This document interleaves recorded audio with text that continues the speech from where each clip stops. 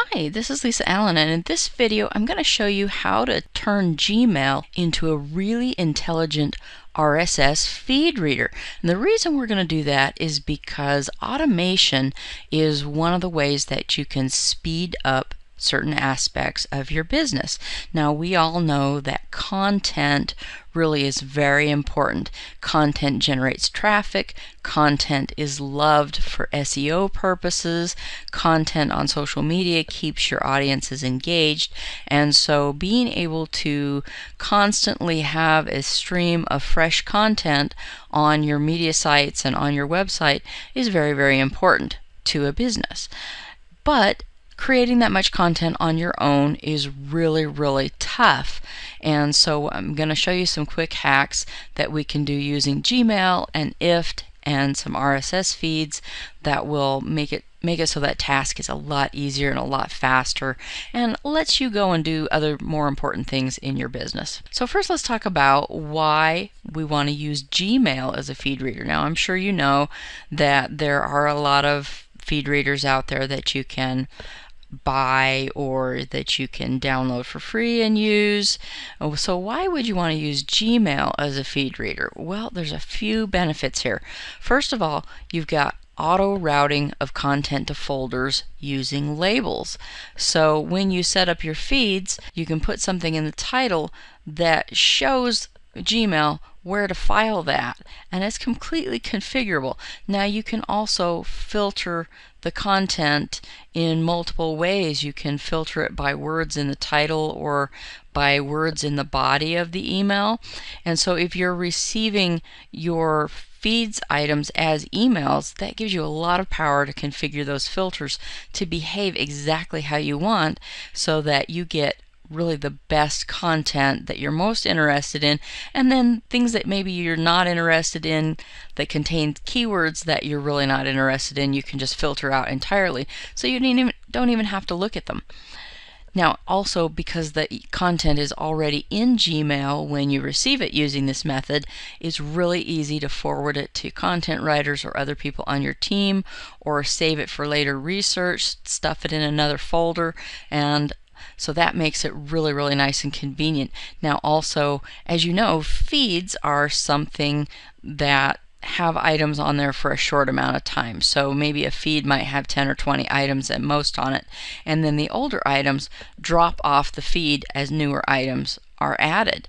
But maybe you want to refer back to something that's older later. Well, a lot of feed readers only pick up what is in the feed right this second, but if you have Gmail as your feed reader, then you also have these emails that can stay around as long as you want, or can be deleted immediately once you're done with them, or have decided you don't want to do anything with that item. Now, also, Gmail gives you easy group access from everywhere, which means both you and your VAs can access your feed reader and work in it all at the same time, which is really cool. So Gmail makes it actually a really good feed reader for those reasons. So we're going to need a few little things just to pull this trick off. We're going to need your Gmail account, which is free. You're going to need an IFTTT account, or IFT, which is also free, and then you're just going to need to find some relevant authority RSS feeds from other sites that are kind of similar to your niche. And the more of these that you have, that you can set up these automated recipes to get delivered to you as emails, the more content you'll have to choose from. So you want to find as many of those as you can that are actually, and places that are great would be like top blogs in your industry. YouTube channels provide, videos are really great. Also, things like Tumblr or Pinterest. And so there's a lot of sites that really have high domain authority that you can curate content from or use to get news about what's going on, so that you can ride the beginning of that wave of when people first start talking about that topic. So let's get into exactly how to do this. It's actually not that hard. It sounds really difficult, but it's just a few steps. So first thing, you're going to want to go and log into your IFT account. I'm assuming you have one. If you don't, then you'll need to create one first. But once you've logged into your IFT account, then you'll go to the channels It's across the top, and then you'll search for the RSS channel and activate it. So let me just show you what that looks like. So here we are in IFT, and right up here you see the word channels. So I'm logged in, just click on channels, and here's all the list of the channels. Now there are a lot of channels in here now. There used to be a lot fewer when they first got started, but they've really added a lot of stuff. So sometimes it's just easiest to search. So I'm just gonna put in here feeds or feed. RSS also works. And then you just click that, and then you would connect it. So I could disconnect, or I could reconnect it. So just click connect. And so now the channel is connected. That means it's active and I can use it. So let's go to step 2. Now in step 2 you're going to connect the other channel. Now with IFT there's always a channel that provides the input or the data coming from somewhere, and then a channel that receives the data going to somewhere else. So we're going to take something from feeds and we're going to send it to the email channel. So we'll want to go and activate the email channel, and you want to activate it with the Gmail address that you want to use for feed reading. And a lot of times they may send you a PIN to the email address you tell them you want to use, just to make sure it belongs to you. So let's just do that step. Okay, so let's go back to channels and say email. Now you'll notice in here there's Gmail and there's email. I know it's tempting because we're using Gmail to choose the Gmail one, but that's not the one you want. You actually want just the plain email channel.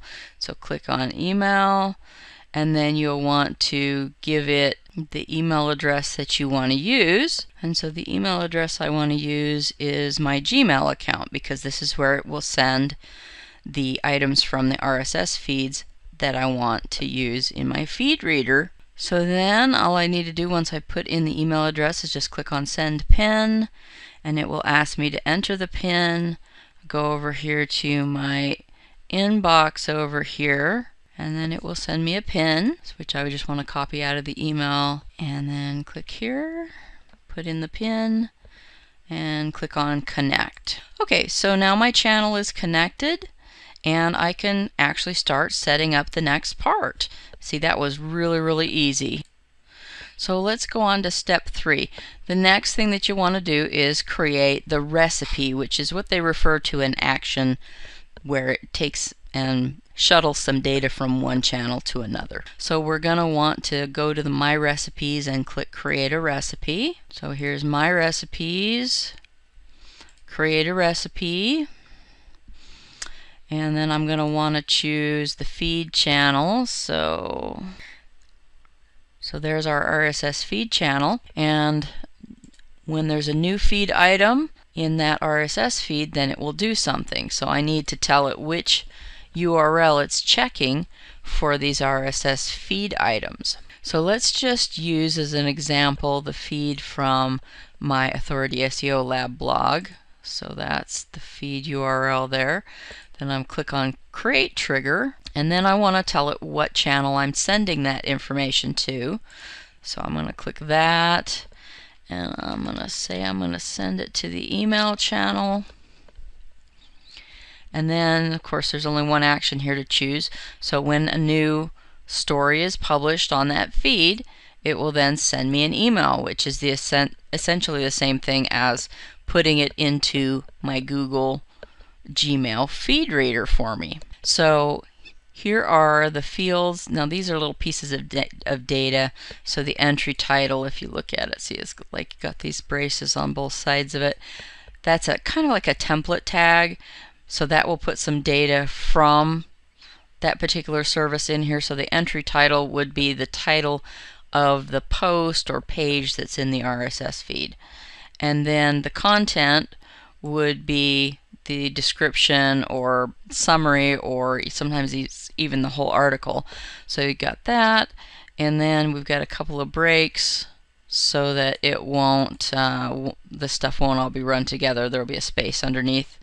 And then we're saying the feed title, so which feed it came from, and then the URL to look at the full text of the article if we want to. And that will be what is emailed to us is that. Now, in order to make it so that Gmail knows to feed this stuff into our RSS feed reader, we're just going to give it a special little tag. I'm going to put an underscore and then I'm going to put RSS right after that. And that will just mean that Gmail will be able to tell what it's supposed to do with these, because we're going to set up a filter in Gmail for this to do this for us. So now I'm just going to click on Create Action, and then got Create and Connect, so it lets me kind of write a description here, and that's it really. Just click on Create Recipe, and now I've got this recipe, and it will send me an email if it finds a new feed item. So now there's just really one more thing that we need to come back into here and do. So the final step is, now we want to go back to our Gmail account. We'll go to the settings gear icon in the top right hand corner, and then we're going to click on filters and blocked addresses. So let's just go back there really quickly. Okay, so filters and blocked addresses, there's the little settings icon, settings right there, filters and blocked addresses. So now all we need to do is that we need to create a new filter. See, there's the create new filter, and you have some things that you can fill in to have it filter on. Well, our feed items are always going to have that underscore RSS in them, so we're going to filter on that. And we've made that intentionally unique so it's not likely to show up in other random messages, so things won't get misfiled. So we've got the subject, that, and that's really all that we need to do. Create a filter with this search. And then there's a couple of little things that we're going to want to do with it. First, we're not going to want it to land in our inbox because we want it to be filed away in another folder where we can look at it when we want to. So click on Skip the Inbox.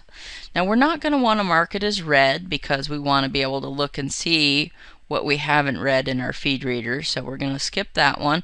But then we're going to apply a label to it, which is the same thing basically as putting it into a folder. So I'm going to new label, and I'm going to call this feed reader content, or you can put just feed reader if you like.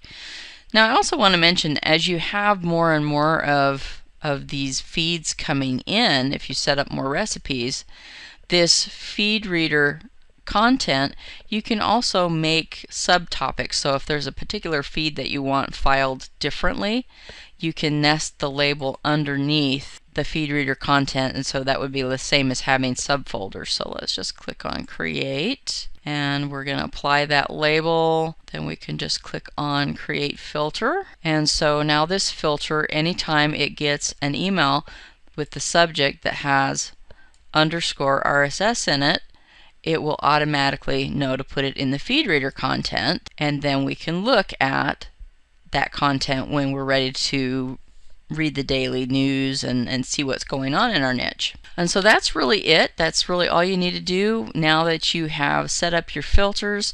If you want to add more feeds to your IFT account and get more things coming in so that you have an awful lot of content coming in every day that you can look at, then it's really easy to just do that by setting up new recipes with a new feed URL for each one. Now, as I mentioned, also the other nice thing is that you can use the search here.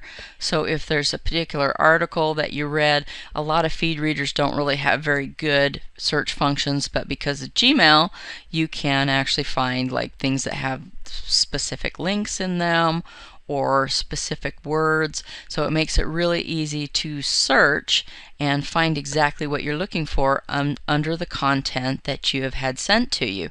And then of course you can re-forward these emails to your VAs or just give your VAs access to the account, and then everybody will have access to the same materials. So I just wanted to mention one other thing too. Now, finding the top ranked authority feeds, there's a couple of ways to do it. One of them is the slow way, the other one is the fast way.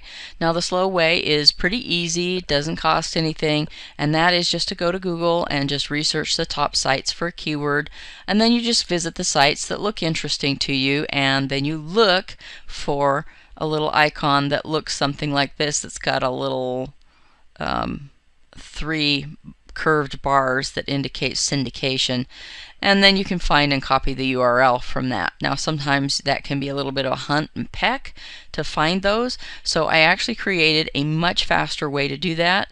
It's an automated feed scraping tool. It's called RSS Feed Finder, and it just basically goes out to sites that have a lot of authority, and it prefers those kind of sites. So it prefers things like YouTube channels, the top ranked blogs, Tumblr, Pinterest, a lot of domains, Vimeo, a lot of domains that have a lot of authority. And so being able to grab that kind of content, and then if you're resyndicating or using it to autoblog with, you get a lot better results, and so you're really ahead of the curve.